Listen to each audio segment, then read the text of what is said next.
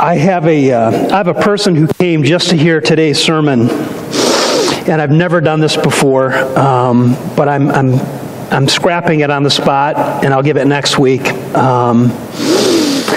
Just want to talk to you from my heart.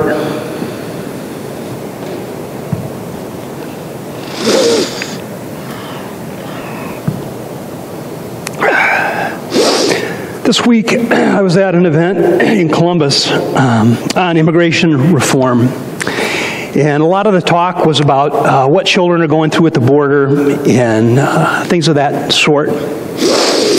And while I was there, I was trying to pray about the decision that's in front of us as a church on a playground. And every time I tried to pray, I felt convicted.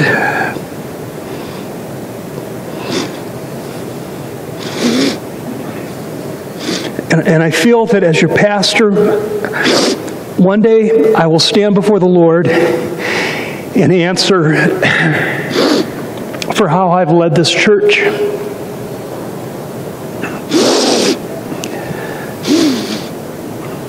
And as I was at this event and driving home,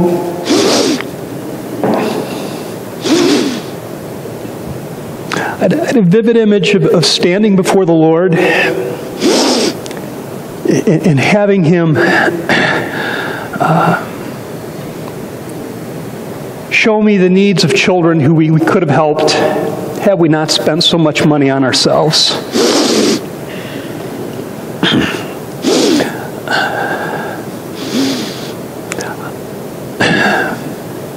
One of my concerns over this situation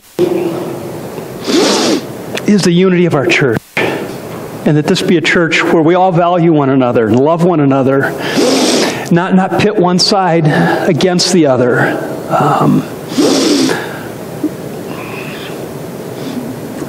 I want us to work really hard at being a Jesus-centered church and making the decisions we think Jesus will have us make.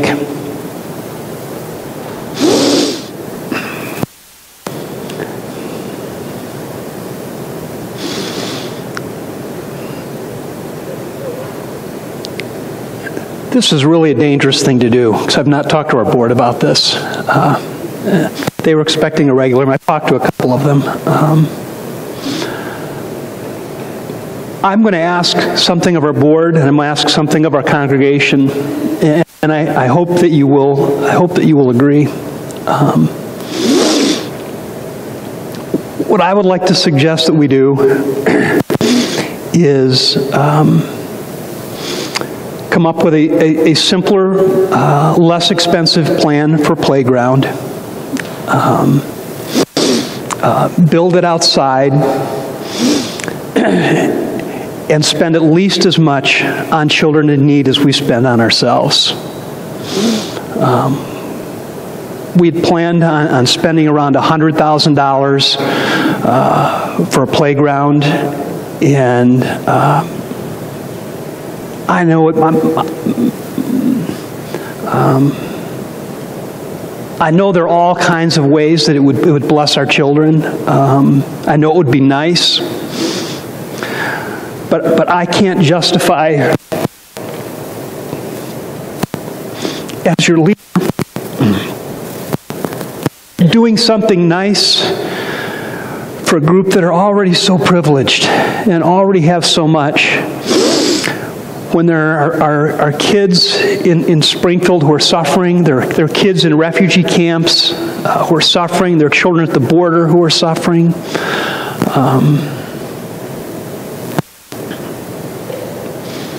I would love to needs like that instead of spending it on ourselves.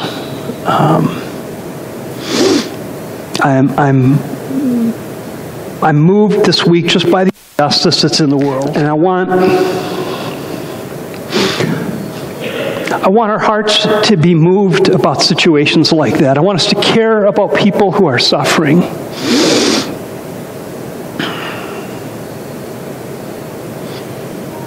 I don't know what the vote is. The board will be meeting afterwards, and we'll talk about this. Maybe they'll fire me for making such a rash suggestion. I doubt that. But I just need to share with you from my heart that that's where I'm at this. I don't want this to divide us. I don't want anyone to feel like they're not valued.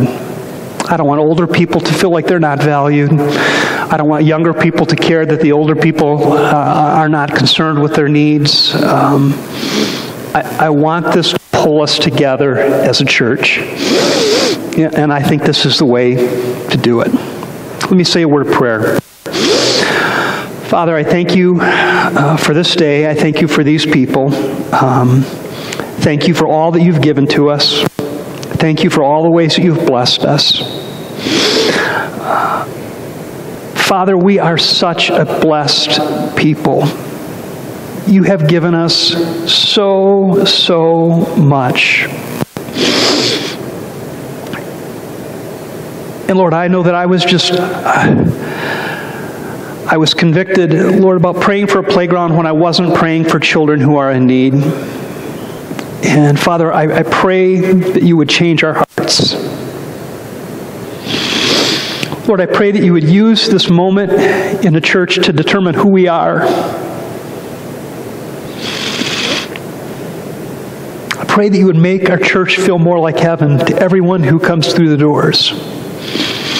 Father, I pray that you would work in our hearts, make us more like Jesus Christ. Help us to care about the things that Jesus cares about. Help us to value the things that he values. Lord, help us to do without, Lord, not only in our budget as a church, but in our lives as individuals. Help us to sacrifice for your kingdom. We ask these things in Jesus' name. Amen.